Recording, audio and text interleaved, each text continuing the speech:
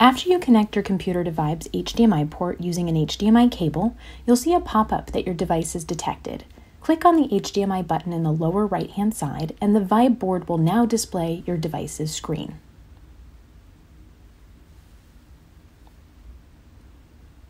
Annotation is enabled by default, so you can start drawing and annotating immediately over the content being displayed on the screen. You'll see a toolbar pop up, and you can also adjust the type of tool that you're using over here on the right, as well as the color that you're using. When you're using the pen feature, you can also adjust the thickness.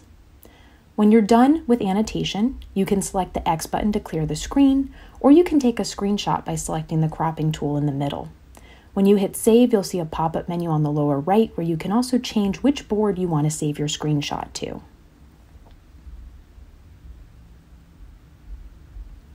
If you want to keep annotating, simply start annotating again, and when you're ready to quit using HDMI, click on the HDMI button again at the bottom right to exit and go back to your Vibe board so you can check out all the screenshots you just saved.